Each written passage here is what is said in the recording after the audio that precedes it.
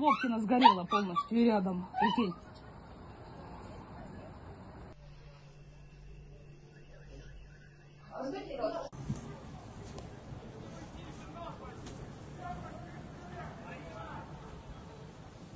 Балкона аптека и детский как развивающая студия.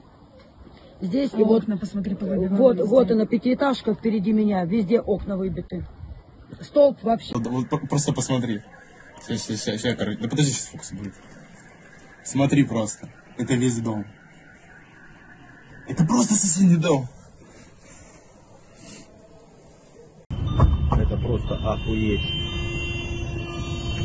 Прилет. Ребят, это прилет.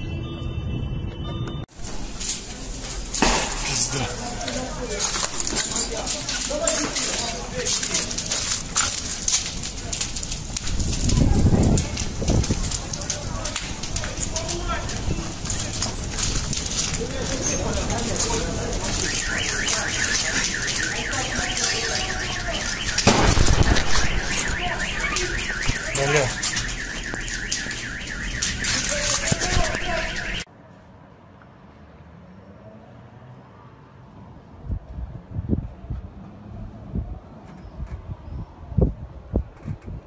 И вот сюда в крышу тоже прилетело, в дом.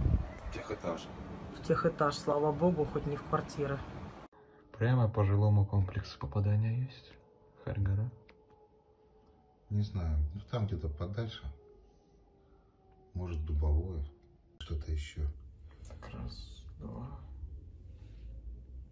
три. During the last 24 hours, the Russian army took control of 6 settlements of Ukraine. This was reported by the Ministry of Defense of Russia. The North Group of the Russian Armed Forces has taken control of Borisovka, Obertsovo, Pletanevka, Pilnaya and Strelyakia of Kharkiv region, as well as Karabakh settlement of Donetsk region of Ukraine. It was reported that within 24 hours, the Russian army struck the weapons depot of the Armed Forces of Ukraine, the factory where unmanned aerial vehicles are produced, and the Patriot Air Defense System Division. Massive strikes were carried out to a depth of 70 kilometers, and Ukrainian armed forces facilities in the depths of the defense were hit. Both infrastructure facilities, weapons and equipment were destroyed. We worked very actively. Drones, Lancet. 2 bridges were destroyed, in the area of Stary Saltov and near the Volchansky farms. More than 40 people from the border guards, the armed forces of Ukraine and the defense forces were taken prisoner. As Rybar writes, despite the successes of the first day, the assault groups of the Russian armed forces have only just approached the first line of defense of the armed forces of Ukraine, built in the Kharkiv region. The operation has just begun, there are fierce battles ahead, and they may drag on for a long time, given the defense built by the Ukrainians.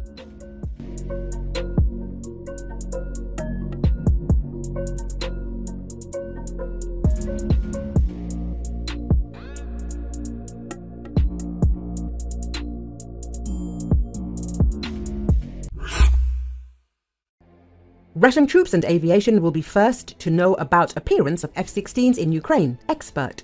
The first to know about the appearance of F-16 fighters in the skies of Ukraine will be Russian military facilities and aviation. This opinion was expressed by Bogdan Dolintz, a Ukrainian expert on aviation market development.